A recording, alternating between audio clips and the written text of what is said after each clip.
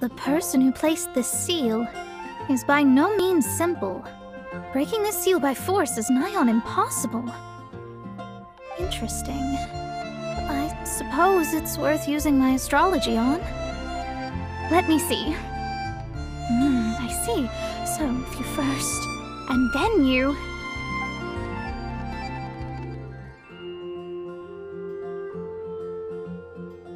Alright, it's open. Holy moly, that's amazing! Now we just need to go back to Catherine and you'll be able to stay here. No need, no need. You have my utmost thanks. You are? Oh, I'm Goth, the owner of this house. I passed by the Adventurers Guild a while back, and Catherine told me about the matter. I never thought this troublesome seal would be dispelled so quickly. Does that mean I can stay here? Of course, of course.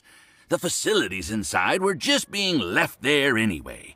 I would be glad to have someone make use of them. To express my thanks, I shall rent this building to you at the lowest possible price. Rent? I didn't hear anything about rent, and I helped out too. Well, yes, of course, I understand. I am most thankful to you for that. So rest assured that I will give you the best rates. I mean... Paimon thinks Mona's misunderstood something, but...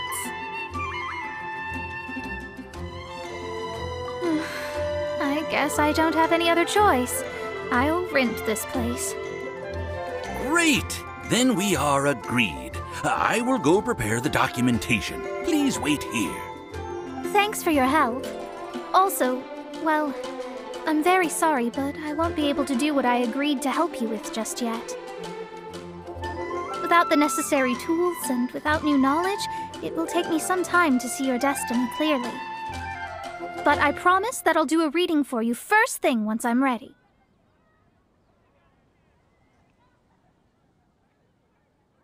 Thank you. Our traveling together was fate. And of the good kind, I'd say. I wish you both safe travels. As for me, I need to think of the future as well. How is she gonna make a living if she doesn't use astrology to make money? Maybe we should come back and check on her once in a while. It would really be bad if she fainted from hunger in there.